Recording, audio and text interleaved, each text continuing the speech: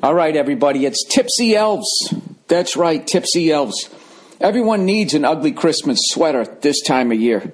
If you want bragging rights for the most talked about sweater at your Christmas party, listen up. Did you see these guys on Shark Tank a couple weeks ago with their latest update? Everyone is talking about Tipsy Elves. Not in my world. And wants their outrageous Christmas sweaters. I'm sure they are. In the Christmas sweater circles, I'm sure this conversation is all afire. Anyways, talk about your Tipsy Elves sweater and other products you saw on the website. Oh, I didn't see any. Trust me when I tell you that these Tipsy Elves Christmas sweaters are like nothing you've ever seen before. They are not for the faint of heart. Nobody's worn these ugly sweaters before you, so you don't have to worry about finding your size. And you have a ton of styles to choose from. While you're shopping for an ugly sweater, check out the other holiday and collegiate attire for yourself or as a gift, like an adult onesie. Dude, what kind of perverts are running this thing? This sounds like... Shut up, Bill. Just read it. All right, right now, my listeners get 20% off tipsyelves.com or anything they order on their site. Go do this now so they have the best selection to choose from and have it in time for your ugly Christmas sweater party. Go to tipsyelves.com and use the promo code Burr. Who the hell wears an adult onesie? That's like those fucking people that still act like babies. You know what I mean? They have a giant adult crib. Remember that on Opie and Anthony? It was fucking infuriating. Anyways, Merry Christmas, everybody. Oh, it's my favorite. Here we go.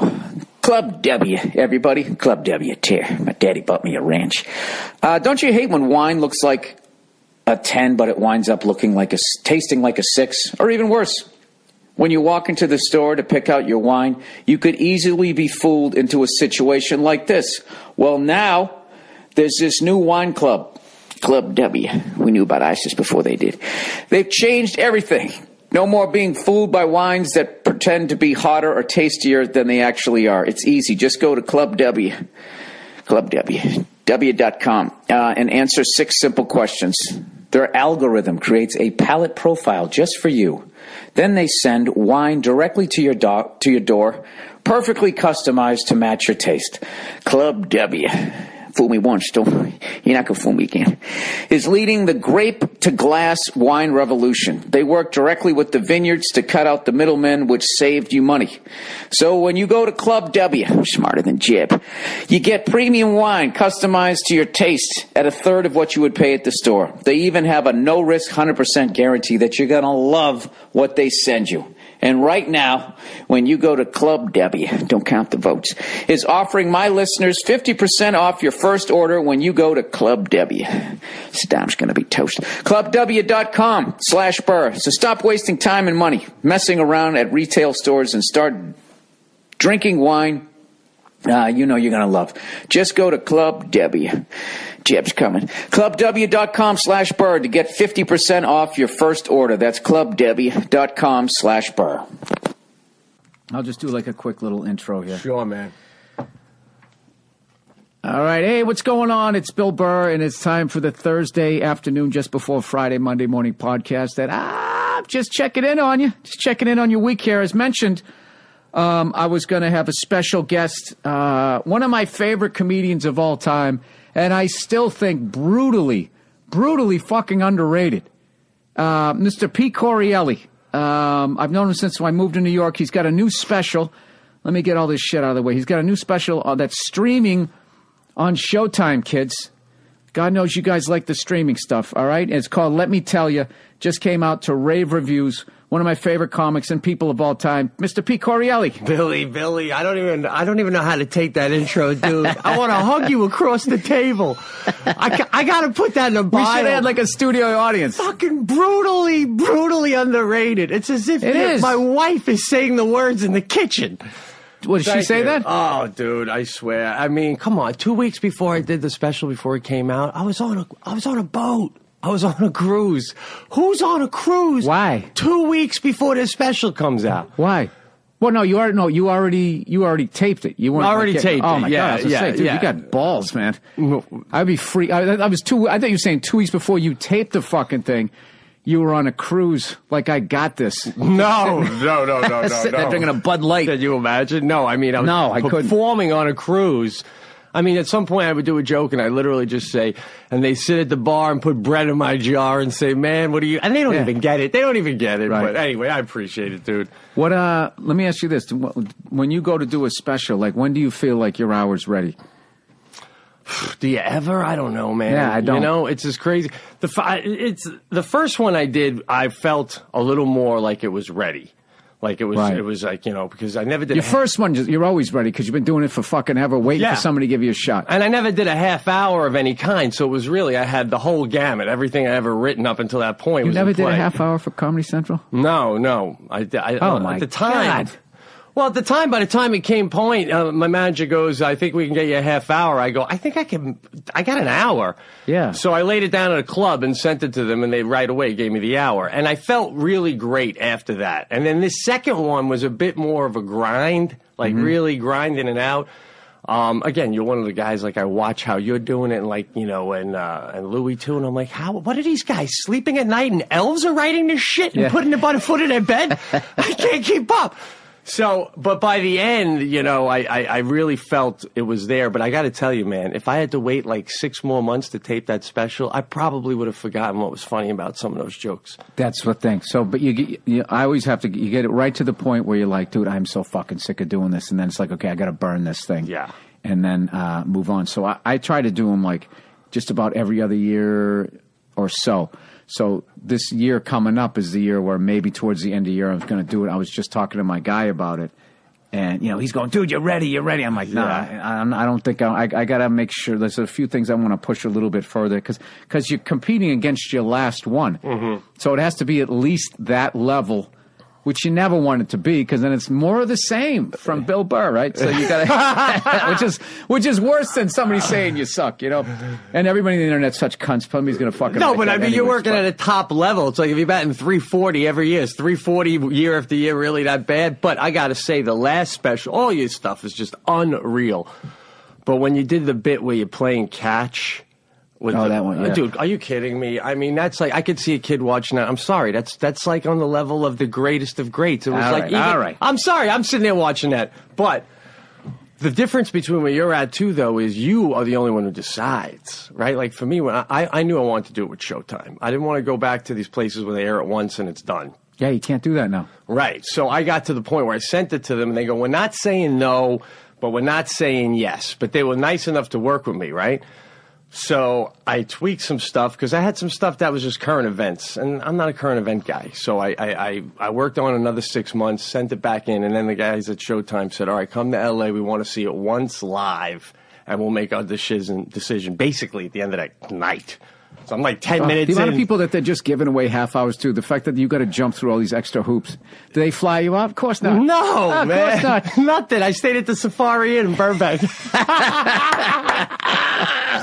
And, you know, I got 10 minutes left and the set's going great, you know. I mean, it's the Ice House, too, where you get that free pass, too, you know. But you're like 10 minutes left. You're like, nobody drop a glass. Come on, man. And it went great. And it went great. And finally I got it. And I really, you know, and looking back on it, I'm like, man, I'm glad these guys made me wait 6 months because it's better than it was 6 months ago. Definitely. And if I could decide when I could do my own specials, my next one would be coming out next Wednesday. Oh, really? Well, not really, but you know, sometimes you think something's great, and then like a year later, you're like, I can't believe I thought that was great. Now it's great. Right. See, that's my paranoia is like you want to do that perfect thing where you're sick of the fucking thing and you can't squeeze anything. You can't bring anything up a little bit better.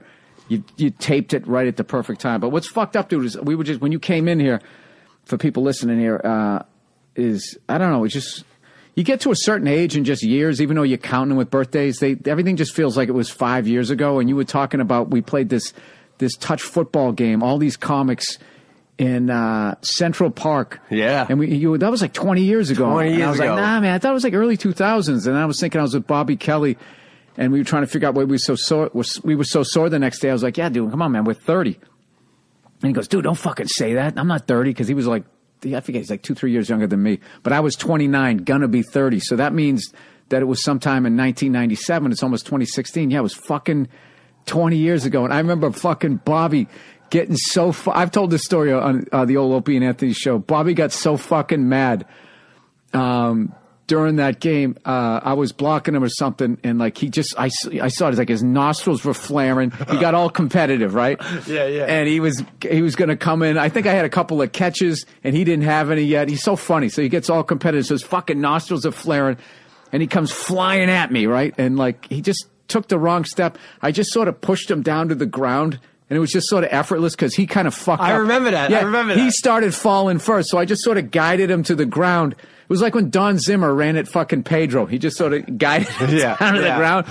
He got so mad, he fucking grabbed 2 handfuls of grass, ripped him out of the ground, and then just both hands fucking threw him at me as hard as he could. And I was like 4 feet away from him. So for like 2 feet, the grass goes like 90 million miles an hour, and then it was grass. And then like a foot later, it just went like, it just dropped between the two of us.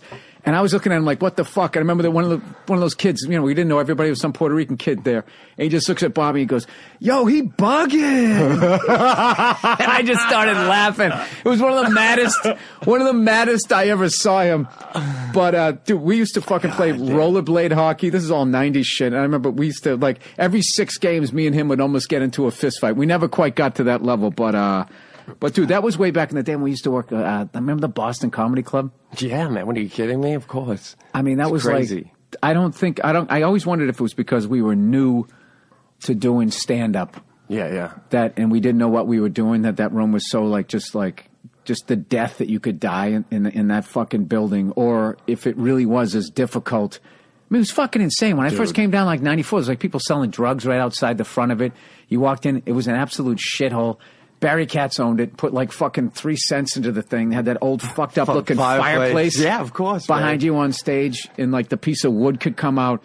And I just remembered when you went in there, it was like, I don't know, if it was any other room, I would have been like, you know what, fuck this. After I took a pound, I'd be like, fuck this place. This place is fucked up. But there was something about it because of the comics that were working there. The guys that were working there were insane. Yeah, man. You wanted to be able to have a good set in there. When you first broke in there, you were like nervous, and then like maybe a year or so in, you find yourself putting your elbow on the mantle. That's when you know you're comfortable there.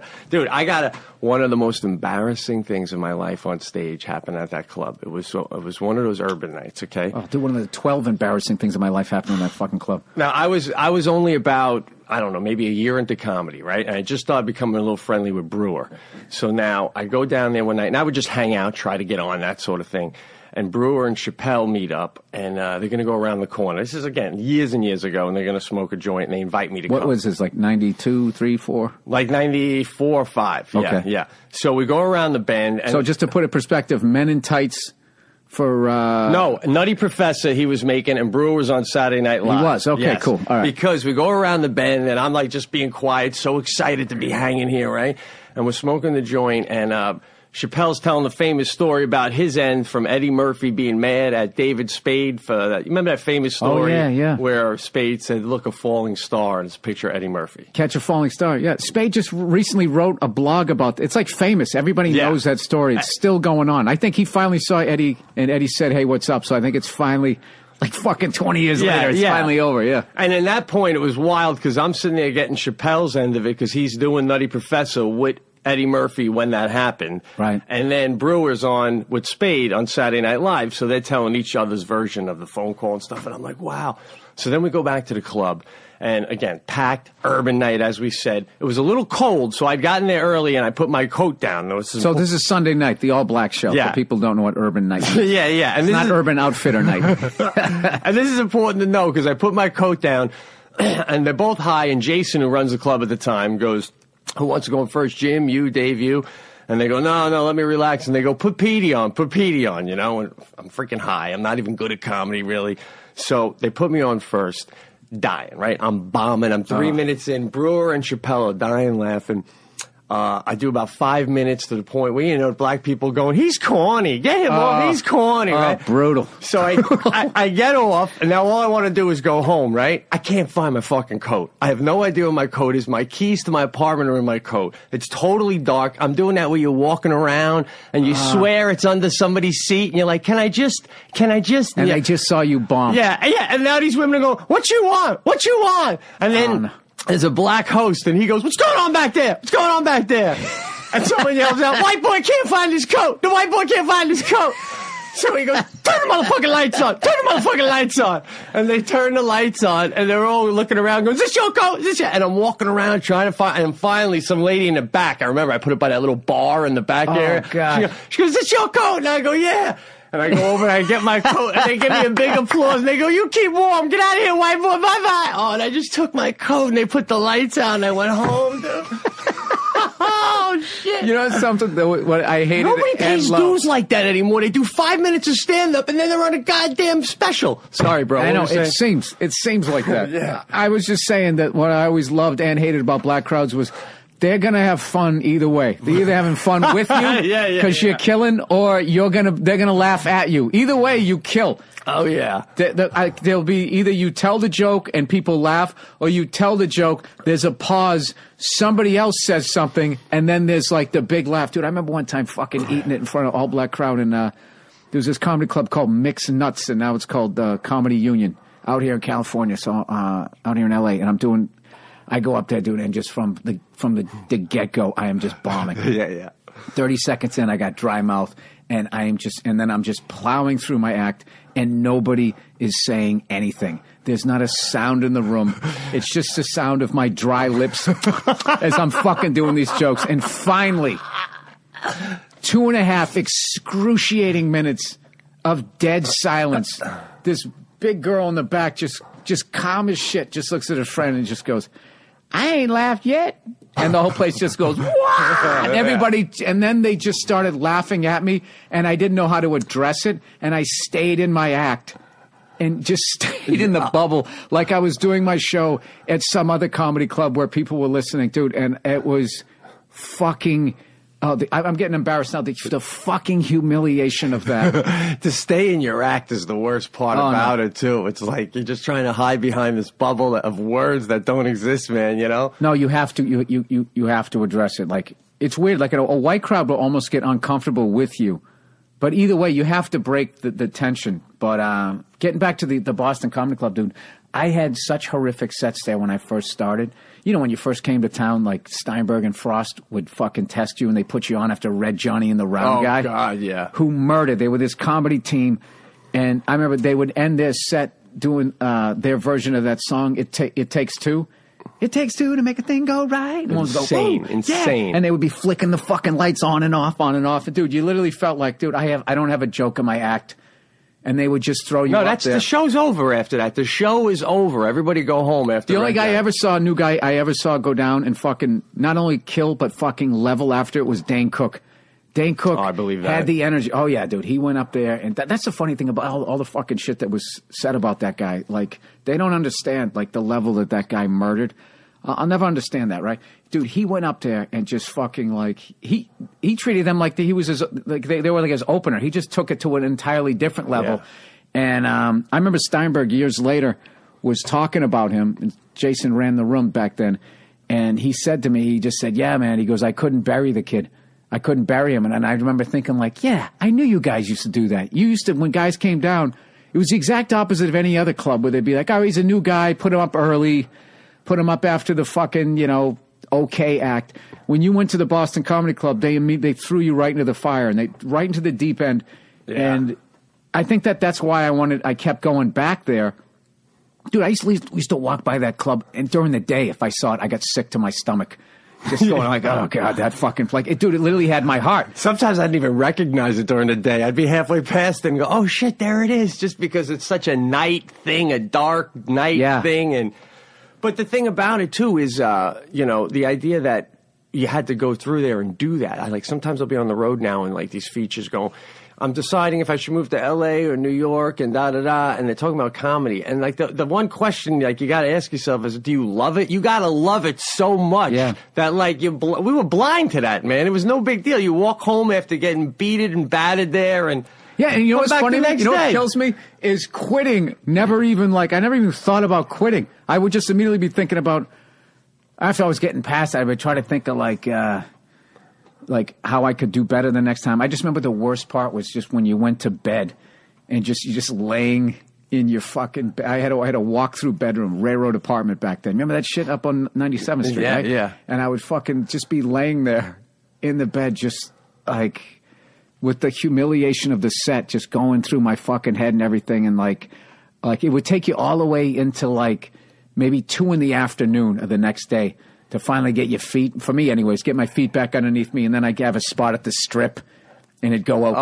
Oh, yeah, of course, I mean, man. all right, thank God I'm still funny. I'm still funny. But, like, I think that there was a lot of guys that went down to the Boston Comedy Club and got their heads handed to them. And then they went back up to those uptown clubs, meaning like Stand Up New York and the Strip, and they just stayed there.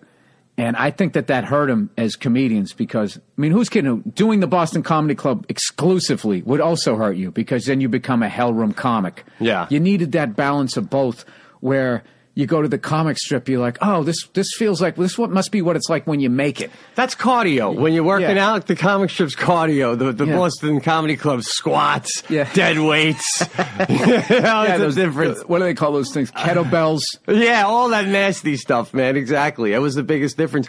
And you'd go uptown sometimes, and then you'd be like, oh, this is easy peasy. I mean, this is so easy. But then you'll start to look. Sometimes when I go uptown, like to the Strip, I'd sit in the back and I'd be like, I think it's the same white guy just changing outfits. Like no, they had that. I remember like Lucian back in the day. Or something, yeah. Rest his soul. First time I came down to the comic strip, and Lucian Holt, legend in the New York comedy scene, in stand-up in general. And I remember going there and just being like, hey, Lucian, just want to introduce myself. My name's Bill Burr. I'm a comedian from Boston. And he just nods his head and he just went, I already have enough white guys.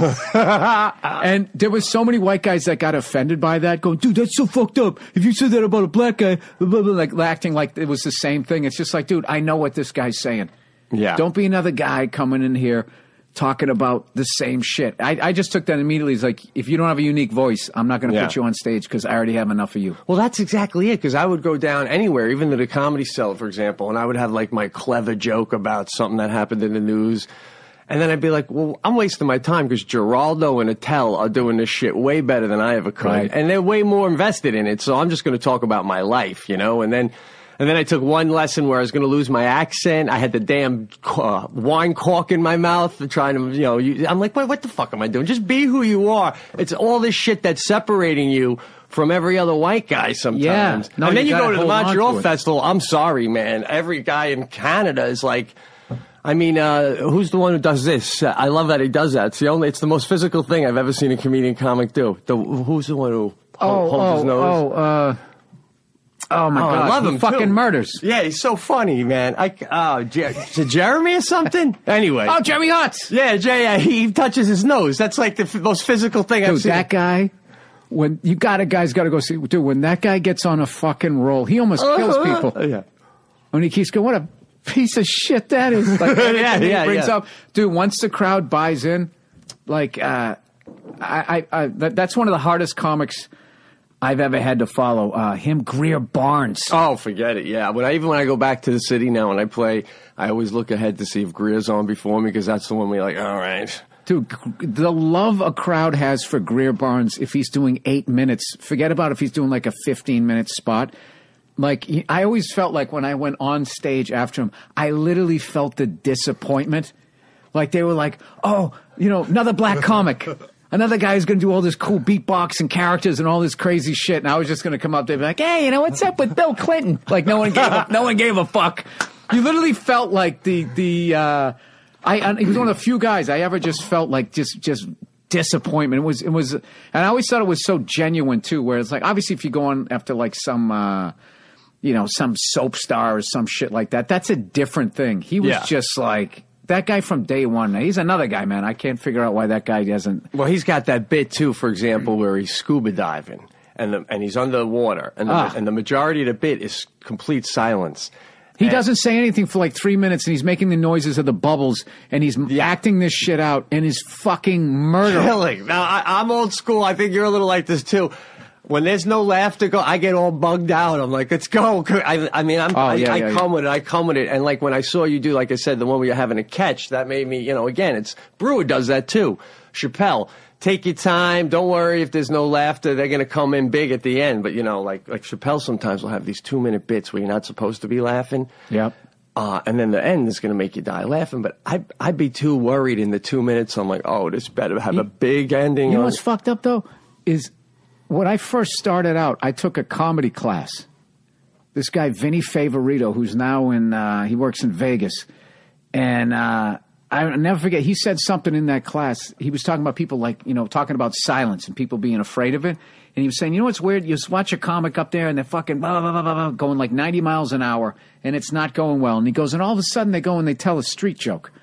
And they'll just be like, all right, two guys walking to a bar, right? There's a horse over there. And he goes, immediately the crowd shuts the fuck up and they listen. He goes, they're going to listen if there's like a story. So like usually like a street joke, when somebody tells you a street joke, you're going to sit there for 45 seconds waiting for the punchline. Yeah, true. But you do. If the guy tells the story the right way, it's going to happen. So I remember, for whatever reason, that stayed with me. But it took me, I think, like 19 years to be able to apply that. Yeah. To be able to go into areas where I just think New York and Boston comedy scenes are similar, where it was like you get on stage, once you get your foot on their neck, you don't take it off for the rest of the set, and you like just beat the shit out of them every fucking 8 seconds. Like that was what you were trying to do. And there was even when I was in Boston, I would say like Tony V and Kenny Rogerson were the only guys that I saw that had more of like a relaxed style and could still murder. And then you can come up there and come back and right. It gives you dynamics. It does. And like, but when you're saying how it took you a long time to really apply it, like on my first special, I have a bit, long story short, where at the end of it, I say something about being a cobra in a basket, you know, when someone plays the flute. So I pretend I'm a cobra in the basket. Right. And the bit is the flute's playing and I get excited and eventually I pop out. And the thing about it is I love it and it's funny, but if I'm not doing it just right, I'm scrouched down. And when I'm scrouched down, I can tell before I pop up, oh, they're not going to laugh. I'm going to be popping up like an asshole in complete silence. I literally pop up and go into that. As I'm popping up, I go, I flew the other day on Southwest. Like, I'm already into the next bit before I'm done doing the fucking snake. Dude, do you remember doing Dangerfields? Dude, I was at Dangerfields the last time Rodney went on stage. I was on the show he was on. It was incredible, man. Are you serious? I came in. It was a Saturday night. I mean, he died like about a month after that. And Tony, who runs the place, it was packed because it's Bridge and Tunnel Saturday night.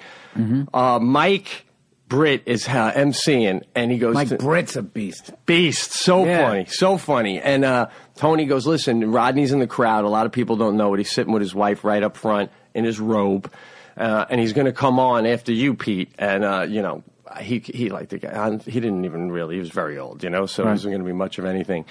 So I'm going to do 15 minutes in front of Rodney. The guy's like going to die any day. I try to do every joke I ever written in 15 minutes. Like he might pop up, shake my hand and go, let me make a few phone calls for you. The guy didn't even know he was indoors, Billy. And I'm rattling off all my, right? So I get off, I stand off to the side, and Mike Britt introduces Rodney. Place goes crazy, okay? Rodney gets up. He's walking so slow. It's like from here to the wall, and it takes him like 20 minutes, 5 solid minutes with his wife helping him. The people even stopped clapping, so I started clapping so they'd keep the clap. I mean, keep the clap going. Right. He grabs the mic and in perfect Rodney voice. If you close your eyes, he grabs the mic and about Mike Brady goes, how about another round of applause for the Moulin, huh?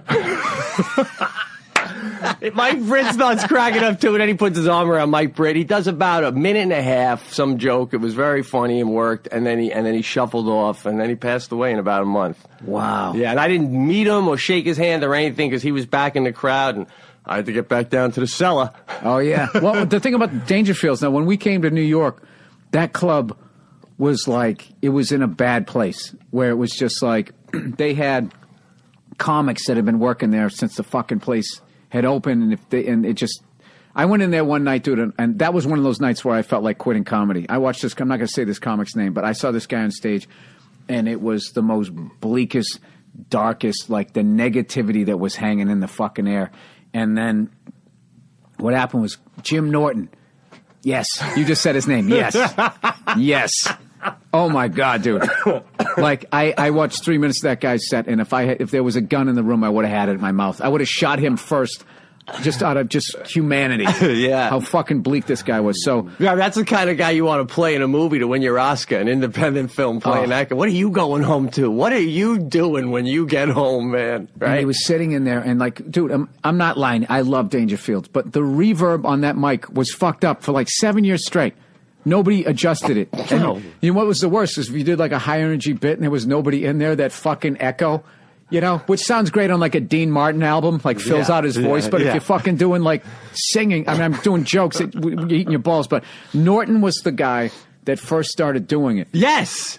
You guys got to go there. You get to do a half hour. You get $25. Norton single-handedly, I think, saved that place because he got us all to go there. I remember everybody was giving him shit. I remember Patrice, rest his soul, goes, he goes, where you coming from, Norton? He goes, Dangerfield? And he goes, yeah. And he goes, oh, yeah. He goes, who'd you go on after? Ruth Buzzy? and everybody's dying laughing. And Norton defended it, though. He was going, dude, you got to go up there. So I was living on the Upper East Side like you, and you and I started doing it.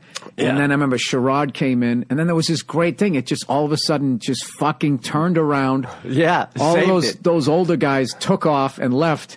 And but what was weird was that, you know, and as cool as the decor remained the exact same. Like if you're into like shit from back in the day, you got to go to Dangerfields. I mean, it literally looks like you feel like Johnny Carson is going to come walking in when he still had like jet black hair or brown hair and shit. Like when you're sitting there with those little fucking little lampshades and stuff. Yeah, and everybody writes their initials on the lampshades. And it's literally like a lounge in Vegas from 1970. They only have male waiters, and the waiters all still wear the red jackets. Career waiters, too. Yeah. And it's just, you know, I mean, the photos on the wall when you first come in, because, like, Billy Joel did a song for Easy Money for Rodney's movie, so there's a photo of Billy Joel was there, and, you know, Sinatra and all these great people there. Elvis with Rodney. But then the thing would happen after a while, Bill, is I would play there, and then I'd be back at the cellar, and, you know, sometimes in between spots, everyone sits around and chats, and I'm running out, and no one's like, where you going? I'm like, I got to Dangerfields. And he's like, wait, you still going to Dangerfields? Like, it stopped. And because it got to the point where it was $75, I live around the corner, and I'd be like, how can I not bop in and just get a quick 75, tell a few. But the thing about me is I fucking love that place. Sometimes, other times it would just literally, it's the only place I had a breakdown where I was like, you know, the only time where I was ever looking at the crowd like, did you just come here for fucking heat? Why are you even here? Dude, I've seen some of one of the fucking most bizarre heckles I ever got, and one of the best heckles I ever saw. I saw in that room. All right, the one that happened to me, right? I'm fucking standing on stage, and there's just this group. I told this one time, I think on a special, or it was an extra or something. It was like 4 white dudes in the corner, dude, and you could feel the fucking anger coming off these guys. You could feel the fucking awful dads that beat them with belt buckles and shit. I've never felt an energy like that in my life. So I go on stage, and they're so fucking angry, and they're a little loud, being drunk, that they're intimidating the entire crowd. So I'm standing on stage bombing, and I know I'm bombing because those fucking guys, their energy. And everything in me is saying, don't say anything, just fucking get through the shit. And then finally, I was just bombing so bad I had to say something. I was just saying like, hey, what are you guys talking about over there? They're like, what? I said, yeah, what are you guys talking about over there? And the guy yells out, he goes, anything red and on stage is a faggot. That's what he said, which I don't even know what the fuck that means. Like, it was just so fucking like childish, and Stupid, but dude, it was hilarious. And I'm sitting there going like, I went right back into my act, and I'm sitting there. Part of me is I'm furious. The other part of me is laughing my ass off because I can't wait to go down the cellar and tell the story. Dude, that's like saying anybody who's sitting over there has girl germs or cooties, like something in the 2nd grade. But it was still fucking hilarious, and I just eating my balls, and they did nothing about it. Oh, forget whatsoever. No, they never will. And I just sat there eating my balls. And got off stage, and I had to walk by the fucking table. It just, I don't know. They had that one, and then there was the guy. But it makes you better, man. Somehow those make you better, man. It makes you numb. I didn't mind that in a hell room, but there was always that thing where, like, if you're actually in a comedy club and they're not policing it at all, you're just like, all you give a fuck is that these people are eating and drinking. Yeah. And if they yell at me or throw shit at me, you don't give a fuck as long as they pay their check in the end. But the other time. I don't know how to do this joke because I don't want to say the guy's name because I'm saying a name when I tell a Dangerfield joke or story, but go ahead. All right, so this actor / comedian goes on stage. All right. People are going to figure it out. I'm not going to say his name out of respect. So he's one of the funniest comics I know. I'm going to say it, Frank Santarelli. He's one of the funniest guys ever. Oh, with the cigarette. He does a cigarette. Oh, yeah. Yeah, okay. Fucking hilarious. One of my favorites of all time. So he's on stage. And it's just this fucking, one of those summertime crowds where they're just fucking sitting there. And one of those things like, why the fuck did you people come out here? Exactly. So they're sitting there and he goes up on stage and he's on The Sopranos. He plays the bartender and everything. So he goes on stage and they're just not having it. They're not listening. They're not laughing. And his shit is really, it's like Greer Barnes, where like he'll go into a bit and it's like this 10-minute high-level concept thing, and they're not buying it. So finally, he's like 10 years older than me, so he's trying to reach out to this crowd because it's a young crowd. He goes, hey, man, he goes, you guys like The Sopranos? Huh? You guys like The Sopranos? He goes, I play so-and-so. I play the bartender. Every week, Tony Soprano beats the shit out of me. And this guy in the back, without missing a beat, goes, he should have killed you. I don't even know to this day if Frank ever heard it. I was like, oh my God, that's fucking hilarious. So, and I wanted to laugh my balls off, but I had to go on next. So I'm literally watching the beatdown that I'm going to take, right? It was like when your mother would line you all up and, to beat you or whatever, and you're like waiting, like, okay, this is gonna, maybe she'll get tired by the time she gets to me, right? She'll get a phone call or something. Yeah, so he walked off stage. I remember he walked by me. It's still classic Frank, funny as hell, didn't say anything. He just walks by me, just doesn't look at me, just goes, wow. Wow. He said it twice. Wow. And just fucking...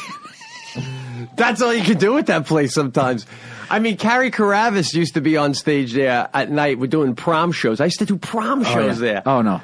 That's literally just go. If you can just go up there and stay up there for 10 minutes, you get your $50 or whatever it was. It was not about comedy. It wasn't about anything. Oh, you'd have a better chance going to Port Authority and just with a Mr. Absolutely. Microphone. You'd get more laughs. She would yell from the stage, because I'd be last, she'd be second to last. She'd yell from the stage, Correale, I got 5 more minutes. How fucking jealous are you? Oh, and the crowd's not even mad that she's bragging that she doesn't have to be in front of them in 5 more minutes. Completely didn't get it. And the club would latch on to the weirdest characters to be their like comic, like the comic of the, certain comics, like Attell's known for the Comedy Cellar, right? The 12 o'clock spot. Yeah. So, like, I remember Dangerfields went through a phase where Steve Marshall was hosting all the shows, and he was their guy. He's not there to behave. Oh, yeah. I'm not here to behave. That's his whole slogan. So he would do, it's so weird. He would do his last bit every show. He'd have a dozen roses, and he would slam each rose against the piano as he had a comment about women, like, and then you blah, blah, blah.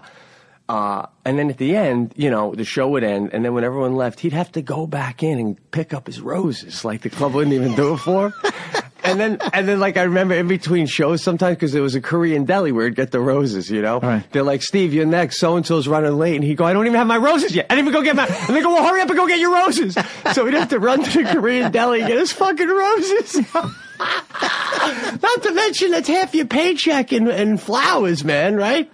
Yeah, dude. And where are you going with that, dude? That's what... It doesn't have anyone Guilty as charged, dude. I remember I used to work in a dental office. I worked in a dental office with my dad when I started out, and we used to have, like, when we were really drilling into somebody's tooth, dude, it was gross, man. Shit would be flying out of the mouth. So you basically had this plastic. It looked like a welder's mask, but it was all plastic. Yeah. So all the spittle that would have hit your face is hitting it. Oh, sure. It was a fucking disgusting job. So, I got the idea one night that I was going to put it on because I was so young. I was going to put it on stage or whatever, and I was going to. This is going to be my closing bit. So for like maybe 2.5 months of my stand-up career, I had this little duffel bag, and I would be bringing this stupid mask on stage. And the funniest thing was, I didn't even have a joke. I would just put it on. And I would just say, like, my job during the day, you know what it's like working there? The job stinks so bad, I gotta wear this. And I would put it on, and they'd sort of chuckle, and they were like, and where does this go? And I would just have the thing on, and with the screen in front of me, like, muffling my voice, I'd be like, thanks a lot, you guys have been great. As I'm taking it off. And finally, one day, I figured it out. I was talking to this comic, Todd Parker. Yeah. And God, we come a long way. Holy shit, dude. And I said to him, oh, yeah, I actually thought that was funny. So I talked to him. I said, I'm not going to do that mask thing anymore. I remember he was sitting at the Kowloon with his arms crossed, looking forward, not looking at me. I go, I'm not going to do that mask thing anymore. And I was just like, and he just goes, oh, yeah?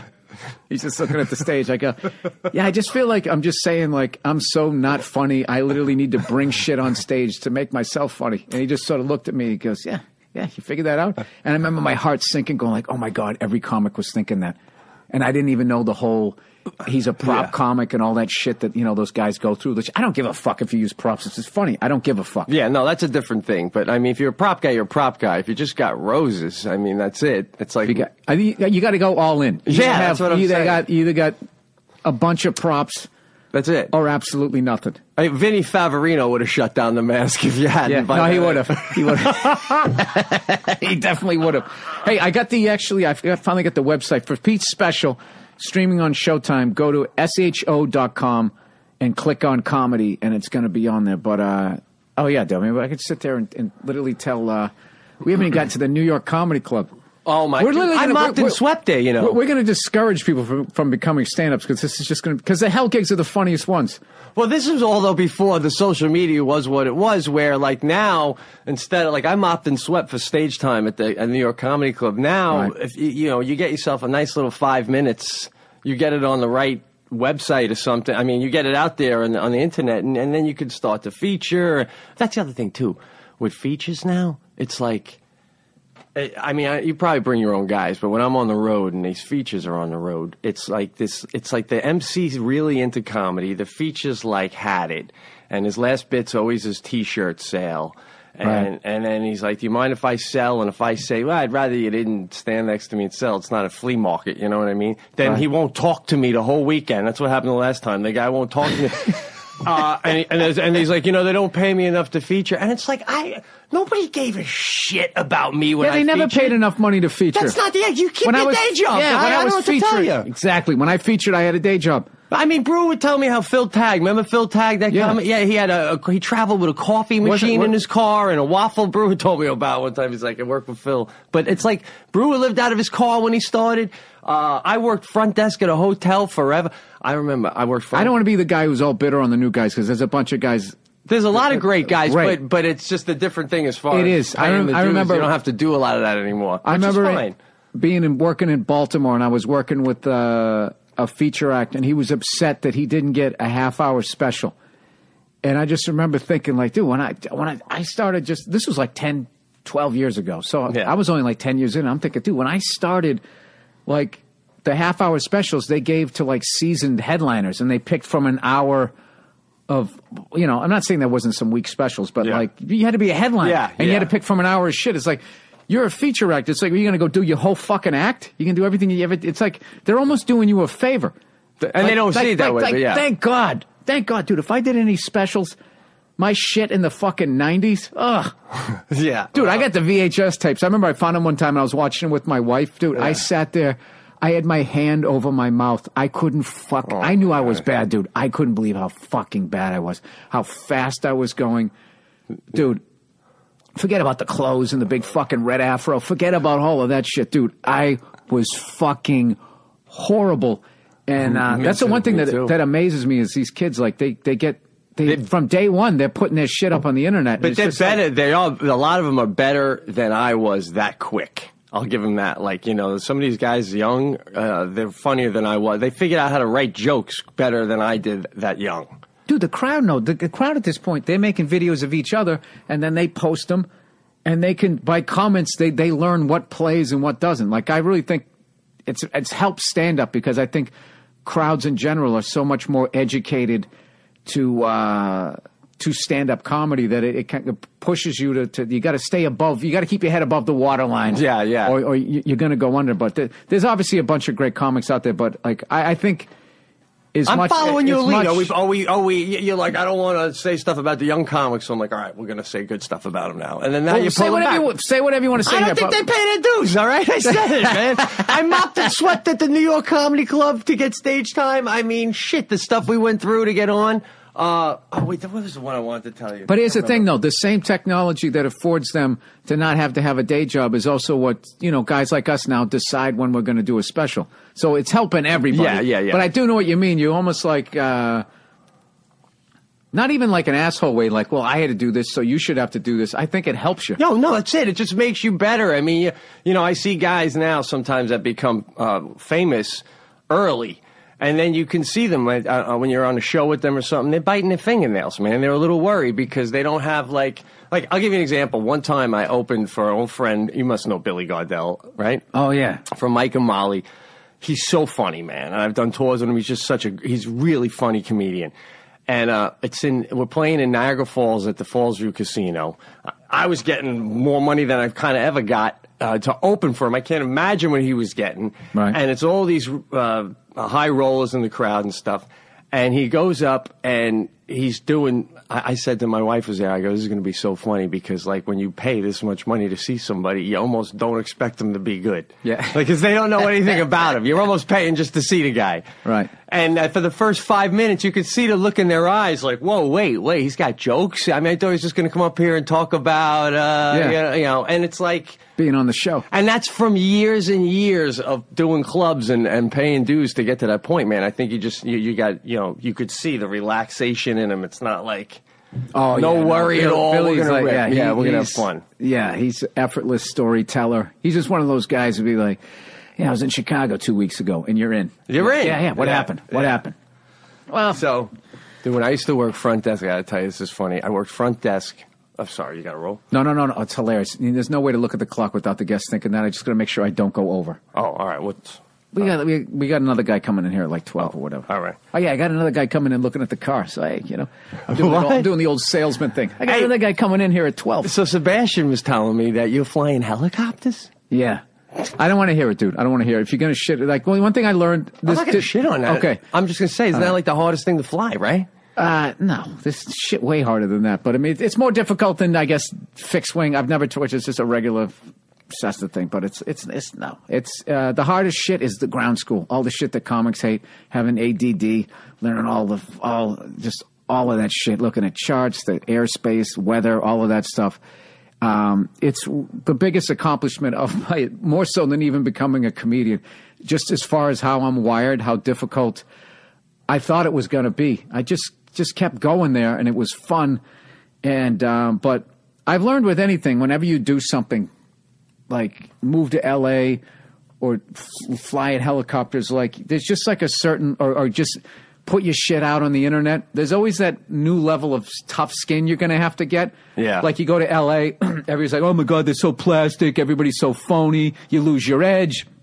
The comics stink. You're going to have Botox in your face, and you got to like block all of that out. Right. And then like with aviation, I've learned is just, if the person you talk to also doesn't fly, they're just going to tell you you're going to die. You immediately just got to like go, you just got to block it out. Like I flew yesterday, dude, the first time I flew in like a little over a month.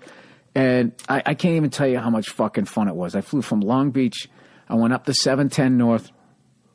And I went straight up. It goes right to Pasadena. And right to the left, you see the Rose Bowl. I'll show you a video. I did a loop around the Rose Bowl. Now, are you solo at this point? Or no, I'm doing it solo tomorrow. Like I'm really cautious because like I was going like, all right, let me do this flight once with the instructor. I go, and then I'll come back Thursday. I'll do it once with you, and then I'll do it. And by the time I was flying back, I was like, dude, I can do this one by myself. And he goes, oh yeah. He goes, you're totally ready. You got your head on a swivel. You're doing the radio calls. You got it down. So, jeez, but why copter over plane? Why not plane? I mean, copter's so like. Yeah, cool, man. Yeah, it is. Cool. I mean, I drive a Jeep Wrangler, bro. I drive a Jeep Wrangler. I'm right there. That's like a copter. Yeah. Yeah, you didn't fucking grow up watching Magnum P.I.? You didn't want to be Magnum P.I. I wanted to be the guy in the helicopter. That was awesome, TC. Man. TC, man. What, are you kidding me? Yeah, no. TC, Rick, and Magnum. Dude. I love that you think a Jeep is cool. That's so our generation. Like, I don't know if kids think. I fucking, yeah. I have such a great Boston story. It reminds me of you and Robert sometimes with the accent. My brother lived in Boston for a little while. And my wife and I, Jackie, were visiting him, and I had my Jeep Wrangler, and it has New York plates, and it even says Manhattan on it because it was a Manhattan dealership. Had we won the World Series yet? Yeah. Oh, yeah. Oh, yeah. That's not too bad. No, it's not too long ago. And I'm at a red light, and nobody's banging a right, like to turn right. And I'm just saying to my wife, in summertime, I got the top down. I'm like, typical fucking Boston. I mean, just bang the right. What are you doing here? Right. And right next to me is a parking lot. So I'm like, hey, screw these people. I'm just going to, in my head, I'm just going to cut through the parking lot. So I just turn the wheel, and I'm going to cut through the parking lot. Now, what I didn't see is there was a curb right next to me. So I floor it and I turn the wheel and the Jeep hits the curb and like the dog almost flies out of the Jeep. My wife's head bangs, everything. And I'm like, holy shit, you know, and we're just trying to regroup. And in perfect Boston accent right behind me, you hear some guy yell out, yeah, you go, New York, you hero, you. You go. And my wife's like, oh my God, how fucking embarrassed are you right now? Yeah, and then he just keeps yelling, I'm a hero. I don't wait for the light. Oh, God. Yeah. I know. You gotta love it. Hey, I got to ask you, as far as your sports affiliation, as I remember, you're one of those weird Jets-Yankees guys. Yes. Because it's always Jets, Mets, Yankees, Giants. Mm-hmm. Yeah. So that's it, yeah. I took a year off with the Yankees. I'm in mourning for Jeter. I just took a whole season off. Red Sox fan, dude. Unhateable. One of the few unhateable people. It's like Steph Curry. Unhateable. Yeah. Can't hate him. It's like Big Papi, man. It's even like Tom Brady. I mean, I'm a Jet fan, but it's like I was saying last year, we were doing a show and someone was talking about Russell Wilson's this and that. I go, listen, Russell Wilson's great for Seattle. Tom Brady is great for America. Yeah, we lost, obviously. I was actually, my last podcast I did, I was watching the game live and people were loving it and like hearing me flipping out and everything. But I got to be honest with you, dude. After watching that year we went 18-1. Yeah. Like, dude, an undefeated record in this day and age. It's not like when the fucking Dolphins did it. No, it's you know what I mean? When you No. had like white cornerbacks and shit, and there was sports was 5 minutes after the end of the dude. It's I always say I could drop 30 on Bob Cousy if he was playing today. All right, it's a different time. But continue. I'm not going that far. I'm talking just about the me. That's hilarious, dude. That's fucking hilarious. But they like. An undefeated record is a fucking albatross around your goddamn neck. People already get amped up if you're defending Super Bowl champions or if you had a nice run. They want to fucking beat you. Then they just want to be the guy that knocks you off. And I remember that year we went 18-1. Like, dude, what we fucked up was because Ray Mancini dropped dime on us that we were filming fucking the signs and shit. Yeah. And then everybody questioned all of our titles. So then they went into this rape and pillage mode for about 3 weeks.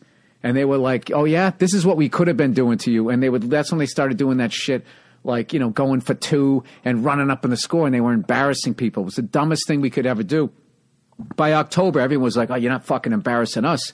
And, dude, we played like a playoff level atmosphere. I swear to God, somewhere around the Cowboy game or the Colt game in mid-October for the rest of I remember the Ravens that year or somebody sucked. And we played a Monday Night Football, and the place was packed, and people were like with the towel, like the terrible towel thing going over their head for a fucking like a game in November. Yeah. And they were completely out of the play. Maybe it wasn't the Ravens, but they were completely out of the playoff picture. So I'm actually, I don't give a fuck about the undefeated thing. You want the championship, but of course. But what I'm nervous about is like the only star we got left is Brady. Everybody's out. Yeah, but come on, let's be honest. I mean, you guys, my next door neighbor, your next door neighbor could be running cross patterns for Brady next week for all we know. I mean, did anyone know Edelman? These little white guys just I don't even know any of these guys except for the Gronk. I felt the same way about Magic Johnson. Like, if I ever played on the Lakers, at my age right now, 47-year-old slow fucking white dude, if I played with Magic on the Showtime Laker, at the end of the game, somehow I would have like 3 points. Absolutely. And I should have had like 12. Yeah. He'll set you up for layups. Oh, yeah. How did it happen? I don't know. He was looking the other way. Everybody went there, and then I had it, and you'll have 3 points, and 5 other times you'll be going back down, going, my bad, Magic. Yeah. Like there's a few guys out there that are like that. So I got to ask, as a Jets fan, how did you feel about the move with Rex Ryan, getting rid of him? Did you feel like he ran the course or whatever? Because I think that guy's he's a really good coach. I feel like his big thing is he hasn't had a quarterback. Like, and Sanchez was not as good as people said he was, but he's not as bad as they say. Like, I think he should be starting over Bradford. Well, I don't know, man. I mean, he's got it's soft. His throws are soft. There's no cannon. Now we got Fitzpatrick, who's too short. I've never seen a guy's balls get knocked down so many times. It drives me nuts. But you're right. I mean, but why can't Rex Ryan just come out and say that? Is that so bad to say? It's like, give me a quarterback and I'll win, man. I've never had, even now. Dude, he came into New England. You guys beat us in the playoffs in New England after we fucking killed you in December when it didn't fucking count. You guys came back. That's the thing about him. If we meet the Bills again in the playoffs, like that's in the back of my head. I'm thinking like, all right, who do they got out there in Buffalo for quarterback? Tyrod Taylor. Yeah. I live right outside there. Yeah, you like what, Rochester? No, I live outside of Buffalo. a small town called Fredonia, but 45 minutes away from Buffalo. Dude, I live where I went to college. I live down the block from my college. Now, how do you like it out there? It's a small town college town. I love it, but I mean, so I know you got to go, but I got to tell you real quick. No. I played basketball Division III there, right? Right. And by my junior year, I was named captain. And I quit. And I remember the coach bringing me in. He's like, you're making a big mistake. But all the guys I'd played with already were gone. Now it was young kids, and they didn't like to drink and party on the road, which I did. So I was like, I'm done with these guys. Wait a minute. You were going to be captain of the team. I was captain. And you quit because your teammates wouldn't drink and smoke with you? Well, I didn't smoke, but yeah, because... That's fucking awesome. Yeah, but they wouldn't... That's like old school. But I'm like, with Division III, we're not on scholarship. That dream is gone. We're going to Rochester for a weekend tournament. You're not going to go out to the bar and meet Rochester girls. What are you... It's over, guy. What, are you going to play in Turkey someday? It's done. Division III, our center was 6'4". Get the memo. Yes. You know? So my coach told me I regret it, and I was like, no, I'm quitting. And I would literally have dreams years later that I was a senior dropping 40 points. It was dumb. I was in such a rush to party, and I didn't realize the party's never over, especially when you graduate and you move to the city. So cut to 2 years later, by chain of events, my wife's from this area. I have a daughter now. She doesn't want to be in the city. We moved back and it's the nicest town around, so we moved back. And now I'm living in a big old Victorian home right around the corner from my college. It's Christmas morning, and I'm shoveling my driveway at 7 a.m., and a car pulls up at the end of the driveway, and I hear a voice go, Pete Correale, and the window comes down, and it's my coach. And I'm like, Coach, and he goes, I heard you moved to town. We're going to get coffee soon. And then he looks out and he goes, Merry Christmas. And I run into Jackie and I go, Jackie, it was the coach. We're going to get coffee. And closure, Billy. Oh, because he never really forgave you for that? No, he never forgave me. He's now just the school's AD or whatever, And he's like, we want you to come do a show for the kids. And will you talk to the team? I go, I'll talk to the team about not quitting, because everyone quits. They wanted to get a scholarship, they didn't get a scholarship, so then they go, screw this, and they quit. And I'm going to tell them, but it was just funny, man. But I'm on the road a lot, so it's not like, that's what. No. Look, believe me, dude. If I was in a, if I wasn't in this business, I wouldn't live out here. But I actually do love it out here. I do too. I liked it. I was here for a year. My wife and I liked it. I was getting into boogie boarding in Manhattan Beach. If you embrace it, exactly. The thing about it is, we're so East Coast that eventually you're going back. Like, I don't know, maybe I will, maybe I won't, but it's just like, so you ain't going like back. What? I don't know. Yeah. I don't know. It depends with this drought, dude. We might all have to go back. But the first time I lived in LA in the late 90s, I was like, I hated it because I wanted to be in New York, and then the next time when I came back out in like 2007 or 8 when I came out here, I was like, you know what? I'm going to embrace it this time. I'm going to fucking hike, and I'm going to fucking go out to the beach. And, well, I'm not going to the beach. I'm too fucking pasty. But, like, I got into the helicopter thing out here. I played pickup hockey. I actually took the time to build a fucking life out here. Sure. Because the first time I was, sitting in, one-bedroom apartment, sparsely furnished, I just was not committed. I was not committed to the fuck. That was back when they had all the pilot season and all that. That was a big fucking jerk off every year. You'd come out here and try to get on something. But anyways, dude, wrap it up here, dude. Just no Christmas out here. That's the only thing that pissed me off. I mean, I saw one tree that bothered me the year I lived here. I'm like, is everybody Jewish? There's like nothing. I mean, we got the carols going back east now. Man. Well, look, you can skate. You can go skating. I don't know how they do this, especially with a fucking drought. Like right outside the Staples Center, you can somehow go skating. And out in Santa Monica, they have something like every year. But if you know where to go, there's a place in Pasadena. Like this dude, it's like the sickest fucking houses you've ever seen, where they actually have like. They really get into it? Dude, it looks like Vanderbilt, Rockefeller type money. Shit, yeah. And they have all these giant fucking trees that look like giant Christmas trees. And they're all fucking rich, so they just pay somebody to come in with like a crane, and they light up all of these, called like Christmas Tree Row or something. Dude, it's fucking insane. It's like Illuminati money, and they allow you to go down their street once a year. Yeah. And then you got to fucking beat it. But before we get out of here, dude, you're one of my favorites of all time. You're one of the great storytellers, as people could tell. And this is a guy, like, don't sleep on Pete Correale's new special. Let me tell you, it's streaming right now on show.com, SHO.com. Just click on comedy. He does an awesome podcast with Sebastian, who's one of the best comics out there. Who actually, he must have told you, he lived right down the hall from me when I lived in that shitty fucking 1-bedroom apartment. No, man. Dude, before he ever did comedy, I ran into him. He's just this Chicago guy. And he goes, hey, he's like, you know, Sebastian, when he doesn't know you, how he comes at you, he goes, hey, you're a comedian, right? Yeah. And I go, yeah, you know, I'm all excited. So he recognizes, oh yeah, I worked on. And he just kind of nods me into shutting up. Like he sort of nodded, and then I just sort of got quiet again. Yeah. He goes, yeah, I've seen you. Yeah, I've been thinking about doing it. You know, how do you go about that? And so I gave him, you know, some advice, and I kind of got to know him a little bit. Yeah. And then I moved away, like right after that. And like 4 or 5 years later, I'm coming out here, same type of jerk off thing, coming out here for a half-hour special. I got to pay my own way out here. I show up. I go on first at the Comedy Store. There's 5 people in the fucking crowd. I eat my balls. I'm addressing how there's only 5 people there and nobody's laughing. And then the guy who set up the fucking showcase gave me shit because there was nobody there. He goes, why'd you address it so many times? He goes, we know there's nobody here. We're listening to the material. Yeah. And I always wanted to go back in time and be like, hey, fuckhead, don't have a fucking showcase with no people in the fucking crowd. How about that?